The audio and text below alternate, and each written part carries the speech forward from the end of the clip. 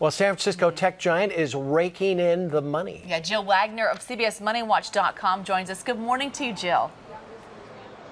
Good morning, Frank and Juliet. Germany may have taken first place in the World Cup, but Twitter was also a big winner. The social media stock is surging after the company posted strong second quarter earnings, driven in part by soccer fans who sent hundreds of millions of tweets during the World Cup. Revenue hit $312 million. That is an increase of more than 120% compared to the same quarter last year. Here on Wall Street, the Dow lost more than 70 points yesterday. The Nasdaq was flat. Well, get ready to build your own bobblehead. Amazon is launching a new 3D printing store. It lets users customize everything from bobblehead toys to iPhone cases to jewelry.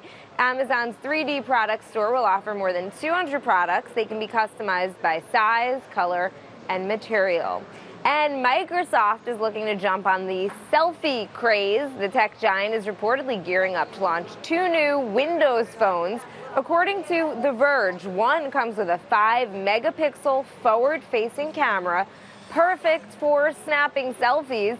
The other is described as an affordable, high-end phone. Frank and Juliet, if they really want to help us take selfies, we need a longer arm. I think that's really the trick. I've got one of those. Juliet, you're pretty good at them. That's true. We've got it down now, She just right? took one while you were reading the story. No. All right, you know how we get hungry on these hours. So now we're hearing that McDonald's, actually in Japan's rolling out something new on its menu. What on earth can it be? Yeah, well, forget chicken McNuggets. McDonald's now offering tofu Shinjo nuggets. Now, this is being rushed out less than a week after McDonald's stopped selling any chicken product that was imported from China because a supplier there was selling expired meat.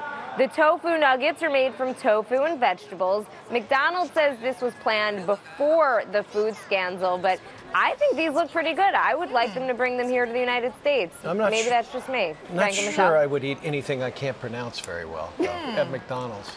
Okay, fair point. But they put stuff in the newsroom that people just eat and don't even know. Well, so media people eat anything. That's true. Donuts, they're 3 weeks old. Man, I'm hungry. All right, Jill Wagner of CBS Moneywatch.com. Free food, people eat anything. Yes, that's right. Good to see you. Thank you so much. Thanks, Jill. It is 5:42. What's the safest car on the road? Straight ahead, the Insurance Institute for Highway Safety releases its latest ratings for small vehicles. Coming up.